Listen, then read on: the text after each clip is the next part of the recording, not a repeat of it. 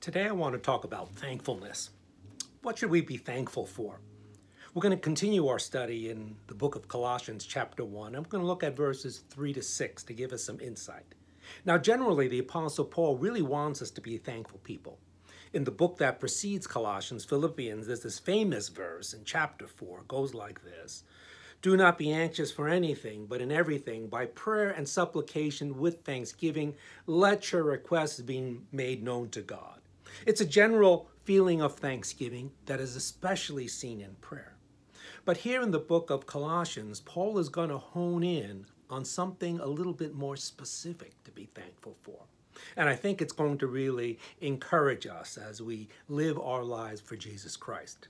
I'm going to read chapter 1, verse 3, and I think I'm going to end verse 6. It goes like this. We always thank God, the Father of our Lord Jesus Christ, when we pray for you, since we heard of your faith in Christ Jesus and of the love that you have for all the saints, because of the hope laid up for you in heaven.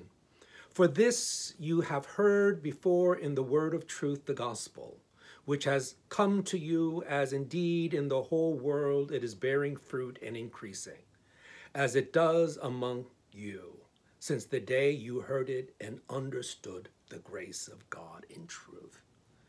Now, what is this passage talking about? I wanted to focus this mini sermon series on Colossians 1 because it's a great chapter. This particular part talks about how the Apostle Paul is not thankful for the situations that he is receiving in himself, like, a raise or, a new relationship, new clothes, a new home. What he is thankful for is how the believers in this city are growing in Christ. He gives thanks for their faith, the basis of their reconciliation and their peace with God. He gives thanks for their love for all the saints. He gives thanks for the hope that they have in Christ stored up for them. And then he gives thanks for their understanding of the grace and truth. It's a whole package about the spiritual life. It's more than, like I said, the sinner's prayer and, now I have eternal life. He's not talking about that, though it is included in that. He is talking about the whole package of why we believe and what we are to do. It is clear. First, we need to be thankful for our spiritual journey and the spiritual journey of others when they exhibit true spiritual growth, just like the Apostle Paul. Stop just being thankful for things about yourself. I got to remind myself about that all the time because I think by default nature, I just give thanks for things that happen to me. We need to begin to be thankful for things that happen to other people in their journey for Christ. Second, it teaches us that we need to be increasingly loving to all the people that we meet. In this passage, to all the saints, but I think the Apostle Paul is talking beyond that, though with specific emphasis to other believers. I'm learning that all the time because I think it's also our default nature to be a little inward, to be a little self-centered. I think in a sense we all sort of a little narcissistic. This is what the Apostle Paul is telling us. We need to be mindful to show love to other people. Maybe that's what we need to do as a result of this mini sermon.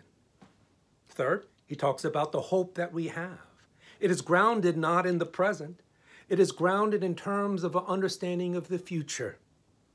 Maybe that's what we need, especially with this COVID shut-in. And it seems like, it's going to drag on in 2021 for an indefinite period of time. And you're feeling all sorts of material, emotional, spiritual effects, It's a good time to reclaim our hope that is in the world to come through Jesus Christ. And finally, the Apostle Paul talks about giving thanks for their understanding of grace in truth. That in the end of the day, all of our journey, all of our worship of God, all that we do for Jesus Christ is based upon a grace. It's based upon kindness of God, his benevolence to us, something we do not deserve. And you know what? That final piece really begins to transform me. For then you look at things in life and things when they go well, you give thanks. But how about when they don't go well? You know what? The Apostle Paul tells us we understand all life is a grace and truth. Maybe you have to begin to reflect upon that. What is God speaking to you today? I believe there's something in this message, in these few verses, that the Spirit is speaking to you.